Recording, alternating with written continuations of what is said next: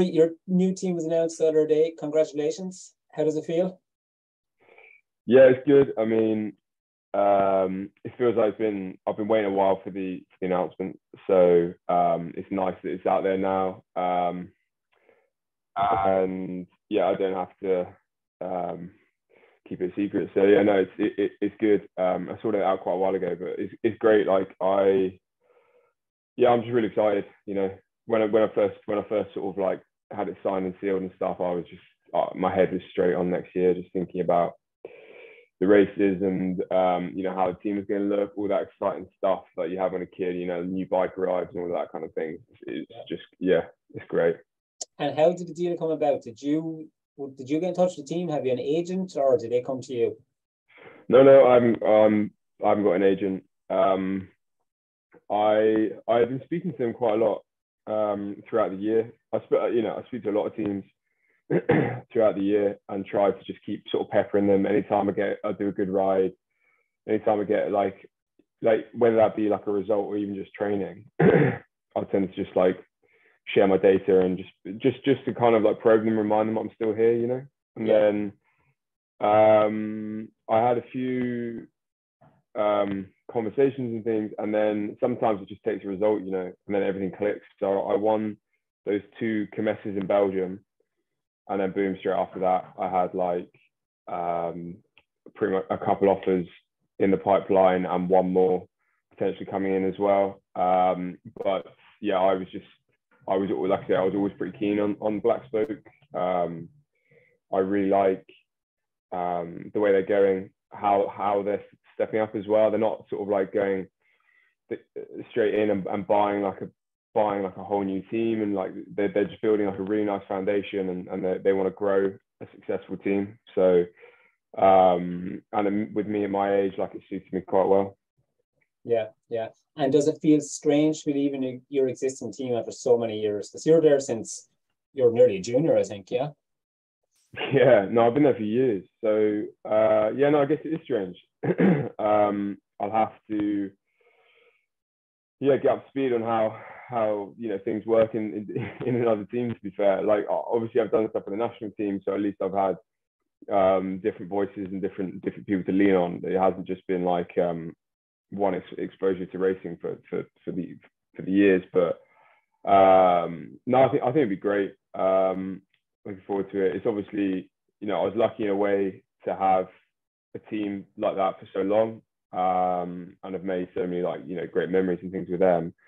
And for a long time, like the team was Canyon were doing really well. They were improving almost at the same rate that I was as a rider. So it suited me to stay where I was. They were improving all the time, and I had a lot of. I was comfortable there. I had a bit of say in how my season would look, how the team would look to some extent.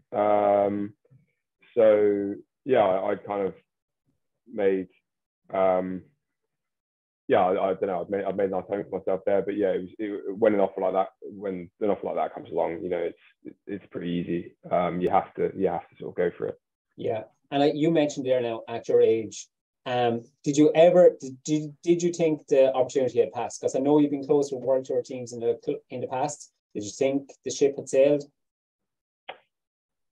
I think at the start of this season, yeah, I had, because I made a decision at the end of last season that if I didn't go up to World Tour at the end of last season, that I was going to I'd go back to uni and do all of that and start.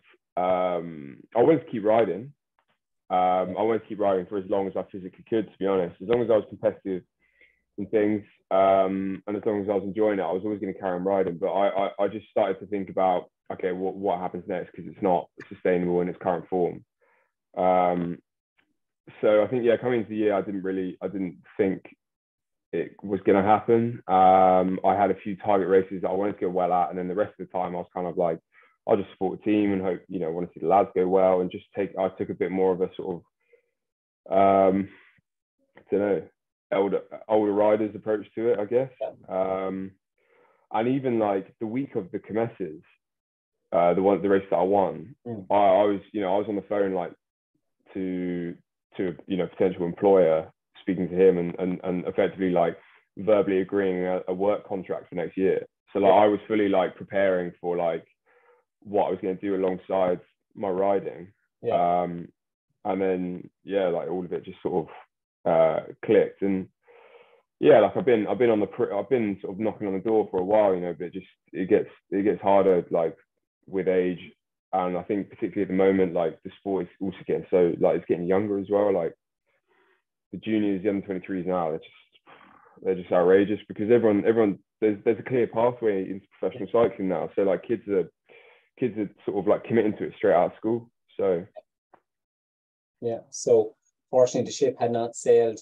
One thing that was mentioned during the year was after your win in the national championships, people were kind of very surprised by how emotional you were and how much it meant to you. Because lots of people, I think, thought, here's an English guy coming over, declaring for Ireland and just rocking up and winning the national championships.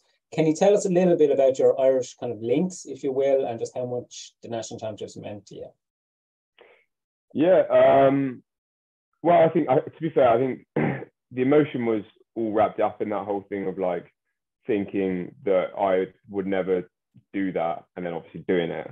So there was a lot that went into that. And then I think it was quite a special moment for my dad as well. Like he, having grown up in Ireland in Limerick, Ryan, that was quite nice. And I also feel like nationals as well is actually, it's like the only race of the year that's a real like family event, you know.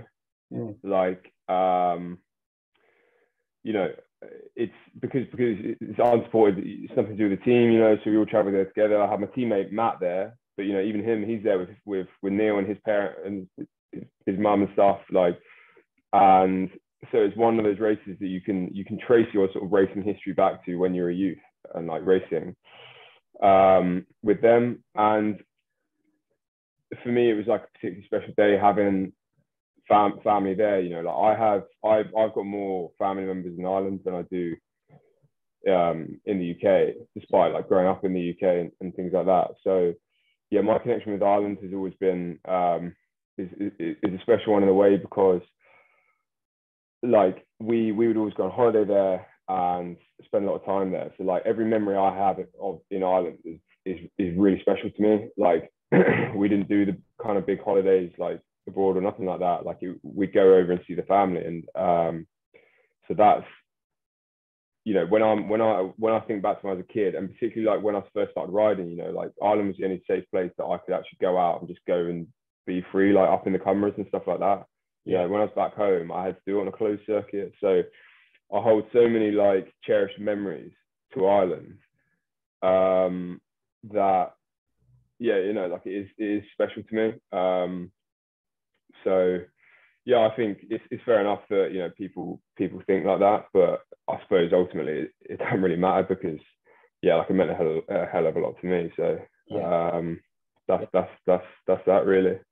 Yeah, I think the Waterford Wheelers Twitter account knocked it on the head when they said you sounded like Prince Charles, which we're very impressed with your the emotion you displayed in winning it. And winning the national championships, did that have a big influence, you reckon, on getting a pro deal? I think yes. But I think the way the race went was significant as well. So obviously having the jersey is great, but also like I remember like after the race and stuff, I took like the data from the race and just like sent it to people. Like, you know, I was like, this is me at my best. Like, this is what you can have, kind of thing. Yeah. And I think that was quite a big thing at the time. I don't think people that know Irish racing quite realise or quite understand how competitive and how intense it is, like doing nationals. Especially as maybe like what you might consider like one of the, maybe, you know, people might consider me one of the stronger riders at the time. Like it's so hard. Like you can't just be the best rider in the race and expect to win. There is so much more that goes into it. So and yeah, I guess that's what the data showed in a way. And then yeah, I think every team manager loves the idea of having a jersey. Like I think people have a real like affinity to like the nation as well. there's a lot that goes into that. So yeah, I think it definitely helps. Yeah, the Kiwis, I suppose, would have a strong association with Ireland. We're both similar nations, I suppose, in lots of aspects. Yeah, I think so. Yeah, I know that the number of sheep per people is literally the same. It's identical. So that's one thing. That was the clincher. Yeah, absolutely. And then yeah, I think about maybe like 5 years ago we were pretty comparable in rugby, but you can't really compare Ireland to New Zealand now. We're miles ahead. So absolutely. That's nice. Absolutely. They're a small developing nation in rugby now, like, you know. Yeah, exactly that. Yeah. So, maybe don't lead with that one when you're meeting management and stuff like that, like, you know. Well, when I went to meet the team and I thought, oh, here we go, a few lads here I can actually like talk to about rugby, and they all hate it. Really? Oh. Yeah. I think it's like that thing, you know, it's like the country's national sport, and I think it's just shoved down their throats for so long, and they're all like, obviously, every bunch of skinny cyclists, so they're probably getting pounded around the field. Very good. And tell us a bit more about the team. So they're, as far as I believe, they were the world's #1 continental team this year, yeah? Oh God, yeah, I wouldn't be surprised. Yeah, they cleaned up. Like, they are phenomenal when it comes to like stage racing and things like that. They are a team that is so they're stronger than the sum of their parts, I guess you could say. Yeah. Like, and I don't know if it's just like if it's a Kiwi thing, you know, like I'm sure that all the lads will know each other like really well from back home and stuff like that, and whether it's the case that they will just pull strong together when they're here in Europe, because they have that kind of like I don't know, that kind of like shared mentality of like being the ones from further afield or what. But yeah, in the stage races and stuff, they were just phenomenal. And it wasn't just like, I mean, Aaron Gate had a fantastic year himself, but like it wasn't just him. You know, you have Mark Stewart winning races, Luke Mudgeway, Tom Sexton's like a brilliant athlete. You know, like there's so many guys when you look through, they got great strength and depth, and not like necessarily household names. So they really are. They to me they're very similar in a way of, you know, there's no names that really jump out off. I wouldn't be able to tell you like maybe 5 X riders yet. They seem to they all seem to be up there and performing. But the team is going to be based in Belgium next year, and I believe they bought a service course in Belgium, or? Yes, they have a house in Avelgem, so just south of Kortrijk, and there's a service course well just around the corner. I haven't seen it yet. I've stayed in the house, and it's lovely, and it was great, sort of like spending a bit of time with the lads. So that should be good. I think, you know, for all major teams these days, like having a base and a setup like that is almost the standard. So. And will you be based in Belgium with him then, or will you still come over and back from the UK? Yeah, I'd stay in the UK. So yeah, I think I'll be there mostly, and then travel over. So, and then, you know, say if I have a few races over in Belgium, then thankfully, you know, we have the house there, which is sort of and do you know what's the plan for early season? Have you got your program yet? Are you going to team training camp, or?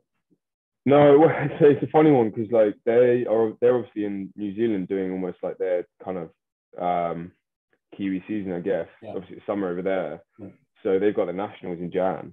So in this sort of time that we usually have like sort of team camps, team get-togethers and stuff like that, they're all going to be racing. So I believe the early season plan is to start in the Middle East. I haven't had anything confirmed yet, but I think that is the plan. So we'll get together then in February. So they're quite nice. I mean, there's certainly more relaxing races and starting in like a 1.1 somewhere in Holland or Belgium, and just turning out to be used as target practice for Wout of an Art. So it'd be an easier sort of lead into the year. And can you tell us of any of the equipment you'll be using next year? Has that been announced yet, or is still under embargo? Yeah, I'm not sure how that. I haven't been sworn secrecy on any part. So, but no, we'll be using Pinarellos. Which is great. and we're using a Belgian kit manufacturer. So I've been hashing out with him, designing the champs jersey and stuff like that, which won't look all that different, to be fair. Although it does have a kiwi fern on the shoulder, which I thought was a bit interesting. Bit bizarre. Yeah. All right. Yeah, but I don't know. So that'd be cool. And yeah, the bikes. So I'm training on a Pinarello at the moment, and yeah, they're class. Like they are brilliant. So and Shimano group sets again. Yeah. So Yeah. Fair enough. And will there be a custom painted Pinarello for you, or are you not a big dog for that? No, I don't think there will be. Maybe I can wrap it or something. I'll get some electrical tape or something like that. But Jeez. No. I'm not going to push my luck. I said thank you for that. Thanks for my glorious new contract. And I'm trying not to get too big for my boots. So no. Let's not piss off the team week one. Yeah. Prima Donna Townsend. And finally, what would make next year a success for you? Good question. I mean, I just want to win some races. Like, I have a target in my head of races, how many UCI races I'd like to win, and that's kind of it, really. It's a tricky one because it's obviously every year up until now I've had a fairly similar plan for the whole season. You know, I'd have my first. There'd be a few early races that I fancy, like the typical like Limburg sort of style races, the Ardennes kind of style races and things in Belgium. But really, we'd be looking at like nationals at the end of June, have a little break after that, and then look towards Tour Britain at the end of the year. Yeah. I believe we'll be back at Tour Britain, but everything up until then is hard to say. You know, I at the point after I've seen a calendar, I say, okay, like this and this will suit me. You know, I fancy those. Anything that's got a bit of a grippy sprint in, like I'm all for it. So yeah, a bit of climbing, a bit of cobbles, a bit of rain, a bit of wind. Like stick me in it, and I'll get involved. So good man. Yeah. Well, we wish you all the best for the season coming, Rory. Thanks, John. Yeah. Yeah. Can't wait.